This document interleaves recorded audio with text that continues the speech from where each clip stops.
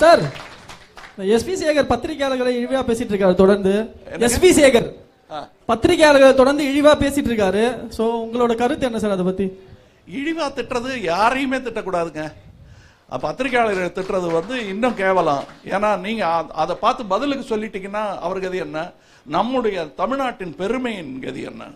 அதனால நீங்க இந்த மாதிரி தரம் தாழ்பவர்களை தண்டிக்க வேண்டிய முறையில் தண்டிக்க வேண்டியது உங்கள் கடமை. அவர்களுக்கு மரியாதையை கற்றுக் கொடுக்க வேண்டியது உங்கள் கடமை, எங்கள் கடமையும் கூட. நன்றி, வணக்கம். And we have seen how Nirmala Devi, a professor, was taken into custody, and following that there were a lot of cases of how women were spoken about. We had seen how senior BJP leaders had made remarks that were very shameful. And what is your reaction on this?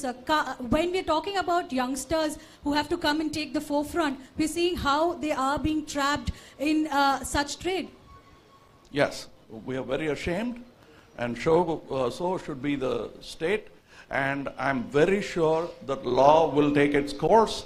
They will be punished, whether they are deans, headmistresses, teachers, or even students.